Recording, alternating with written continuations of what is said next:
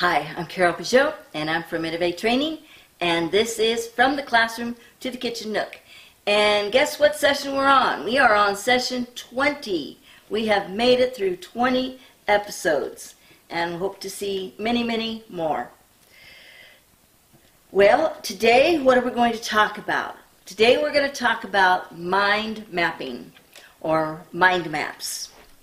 It's a tool that we use for taking notes, whether in classroom, in a lecture, or in a planning session on the job, or in a meeting where you have to take minutes. It's a diagram that is used to visually organize information. It demonstrates hierarchy as well as relationship between pieces of a whole. Mind maps can be drawn by hand, or they can be as part of your notes, or they can be done with software or an app. You can either have the software available on a website, or you can download or purchase the software. Most likely you're going to be able to find it on a website. And actually I'm going to leave some links down below in the information section where you can access some of these mind maps. Alright, so what does mind mapping do for us? Well, it's been suggested that mind mapping can improve learning and studying, the efficiency of that by as much as 15%. Actually, I believe it's more, but 15%, okay, that's the number they want to give, over conventional note-taking.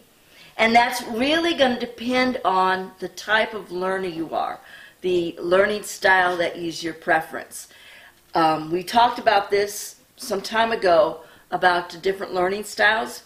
If you're a visual or kinesthetic learner, then this will probably be one that you're going to enjoy, because the visual will help to, again, visually break down the information into segments that are easy to understand and easy to make sense of. They're also referred to as graphic organizers. A graphic organizer is a graphic or visual display that depicts a relationship between facts, terms, or ideas within a learning task. So same thing, just different terms.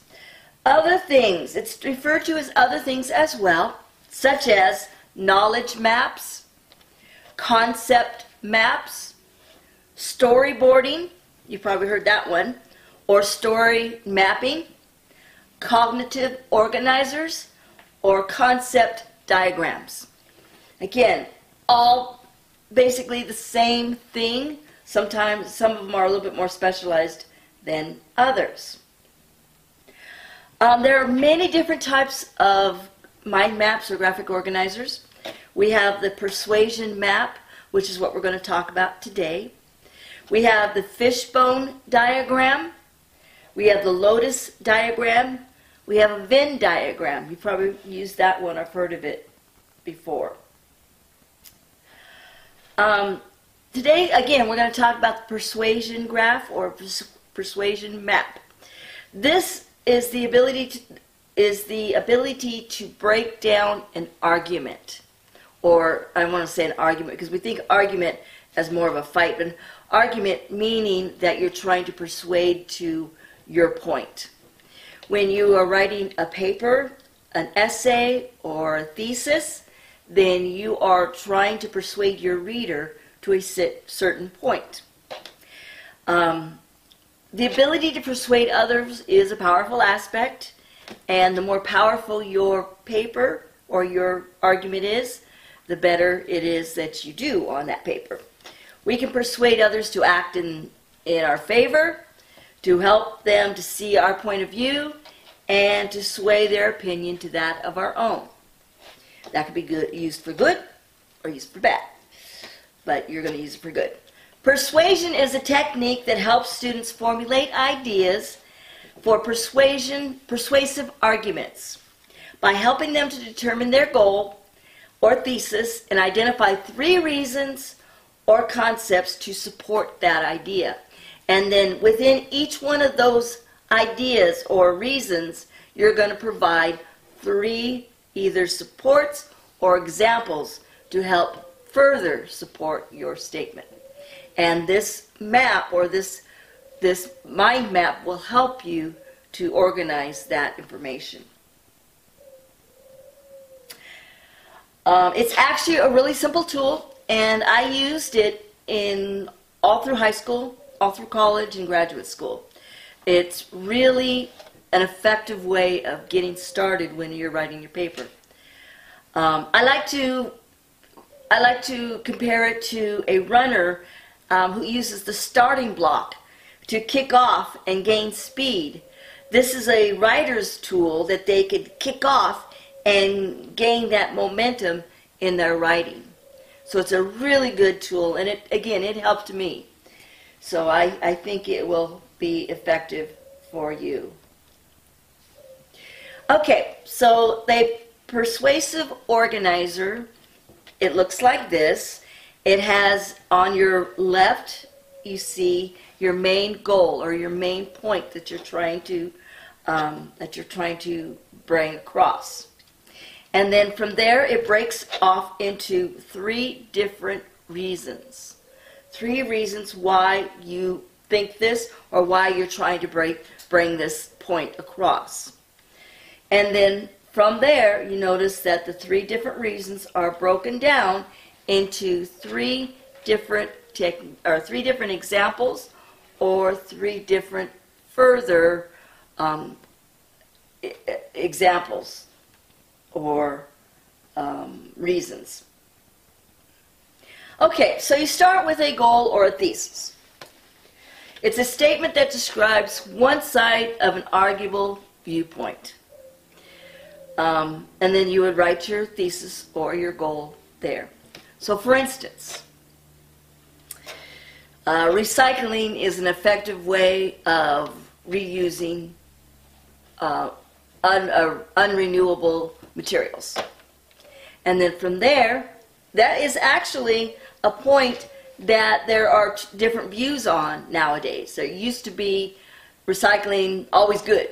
Well, nowadays they have realized that all the energy it takes into recycling isn't necessarily saving resources. So bring your argument on this side, or if you wanted to argue it against it, you would bring a thesis as to recycling isn't as efficient as it once was thought to be. So then, now you have to give your main reason. Briefly state 3 reasons why you think this, whether you think it's good or whether you think it's bad. And then you want to, from there, bring 3 facts or 3 examples for each one. It's a model for creating a paper or a composition or even a paragraph. And then, of course, after that, then you bring a conclusion. So the way a conclusion works, you bring your thesis statement and you reword it, bringing out some of the proofs that you have just opened up or that you just presented, and you restate it using that information. And that is a persuasion organizer.